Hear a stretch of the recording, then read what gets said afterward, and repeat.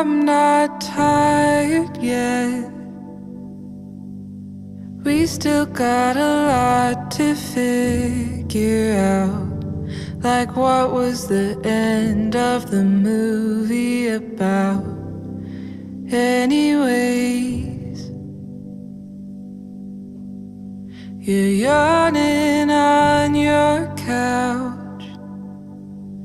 I wonder if I overstayed my welcome until you ask me if I'd like to take a walk. We're going to the Five and Dime, the only open place at this time of night. You're dancing in the aisle 'cause the radio is singing you a song you know, and the kid at the counter is gawking at your grace. I can tell what he's thinking by the look on his face. It's not his fault, I'm sure I look the same. It's what you do, but it's not you I blame.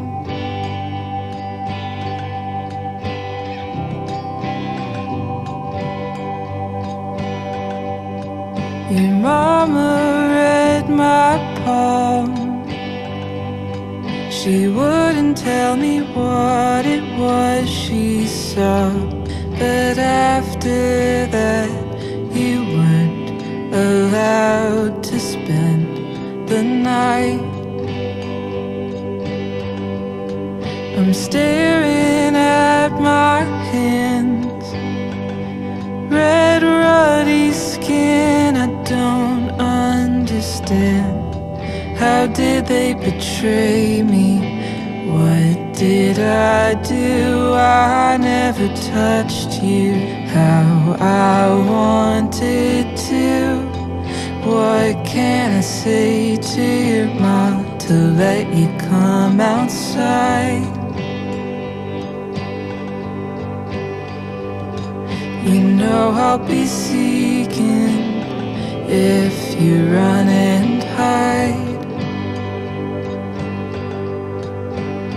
If the door were to open, would you walk through the frame? If you're too afraid, it won't be you I blame.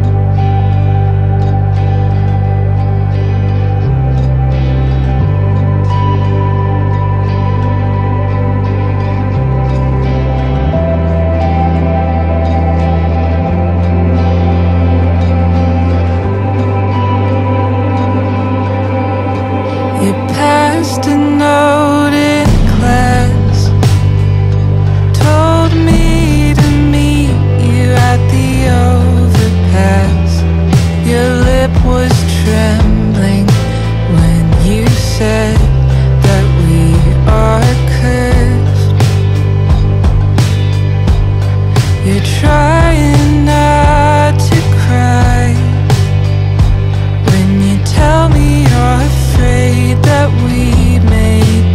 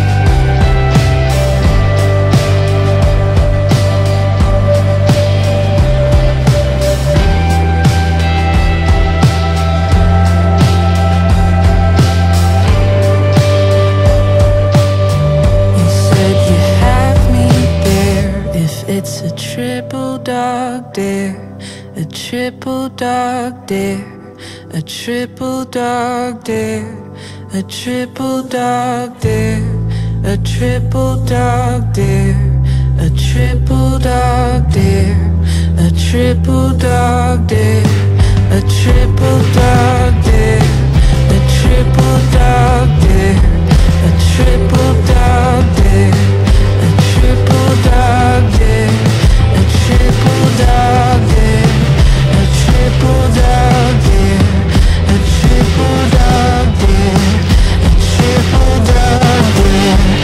triple dog